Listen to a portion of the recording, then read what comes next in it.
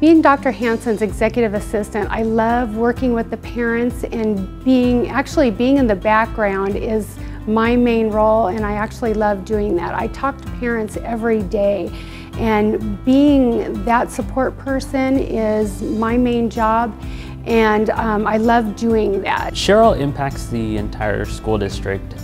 Just being the executive assistant to the superintendent, she is that front line and receives a lot of calls that are just high priority, and she's able to manage and sort through those calls in such an efficient manner. If I'm able to help a parent out and get them to the spot where they need to be, then that is an awesome thing to be able to do. It's the thing that I love doing, and I love being able to support a parent. One of the most impressive things about Cheryl is over the years she has signed up to come to North High School, and they have a mentor-mentee program.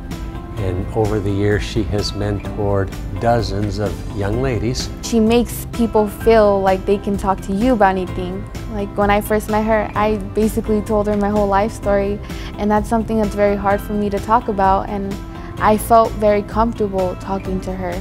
And she makes me feel like I can actually really do something. My greatest achievement and I'm again talking about mentees, but it's working with students and being able to have an impact on their lives. You have to have time for students because our work is about students. If you don't have time for students, then you're too busy. Cheryl has really taught me humility, and she models that every day, no matter what the situation and what she's doing and what her role is. And so that's really been something that I have learned from her and that she's modeled and that I really value in her leadership in our district. She leads with belief. She has these very strong core values, and those core values bring such clarity to the work we do, and it really does make her a strong team player. You don't do this alone. It takes a team to do this together.